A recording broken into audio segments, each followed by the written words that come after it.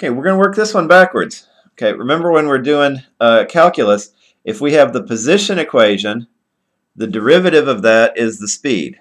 So if we start out with the position and then take the derivative of it, that gives us the speed equation.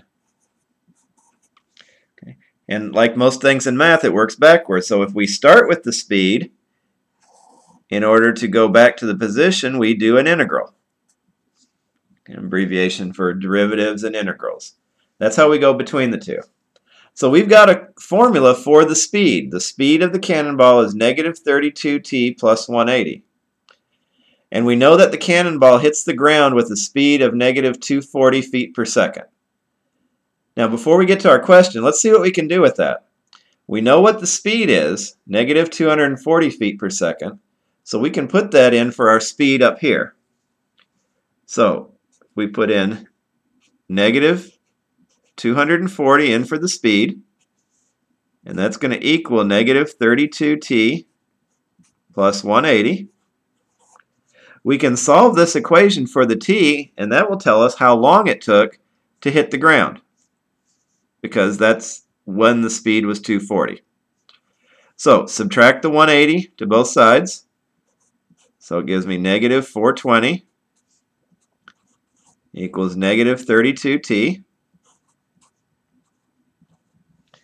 Okay. And then if we divide both sides by 32, negative 32, we get about 13.1. It's actually 13.125, but we'll just round it off. Okay. Now notice that didn't answer the question. Determine the initial height of the cannonball was launched from. That didn't give us the answer to that question, but we are going to need this piece in just a moment. So let's shift gears now, and let's see the initial height is related to the position. So we're going to need an equation for the position to answer that. Well, we don't have that given. We've got the speed equation, but remember, if we have the speed to get to the position, we have to integrate it. So let's take the integral of the speed. Negative 32t plus 180, and this is the derivative with respect to t. Okay. So how do we do the integral? Well, it's the opposite of the derivative. So we take our negative 32t, we add 1 to the exponent. Remember, taking the derivative we subtracted, so the integral we add it back. And when we do the derivative, we would multiply by this number. So when we do the integral, we're going to divide by this number. Okay, then our next term, we just have a constant term. Well, remember when we do the derivatives, if we had a linear term, it becomes constant. So now if we have a constant term, we change it back to linear, and what that means in this situation is just put the t back on it. Okay. Now, we may have had some other constant out here at the end, because remember, the derivative of a constant goes away. So since we don't know what could have been there, it could have been any number, we just have to put in a plus c, where c could have been that constant. Okay, and if we simplify this, negative 32 over 2, that's negative 16 t squared plus 180t plus c, that gives us our height.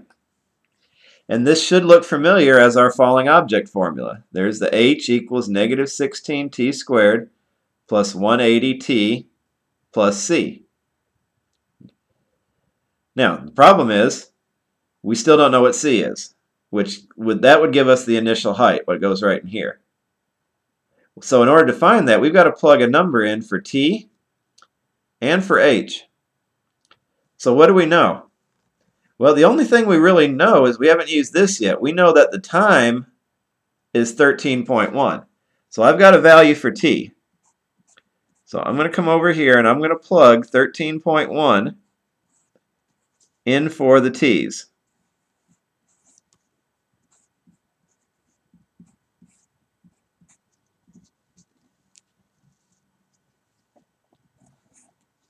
Okay. Now,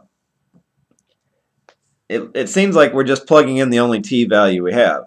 we could plug in any t value, as long as we know what the appropriate h value that goes with it is. Well, this 13.1 seconds we had over here, remember what that was? That was the time it took to hit the ground. So if we want to use that number over here, we have to know the h value that goes along with it. So what would be the height when it hit the ground? Okay, the height when it hits the ground would be 0. Okay, so now if we solve this, we can figure out what our c is. So if we put in negative 16 times 13.1 squared plus 180 times 13.1, all that calculates out to be negative 387.76 plus the c, and then simply to get the c, we move that over to the left-hand side. It goes from being a negative to being a positive. And since c was in the position of our initial height, this also tells us that 387.76 feet is our initial height.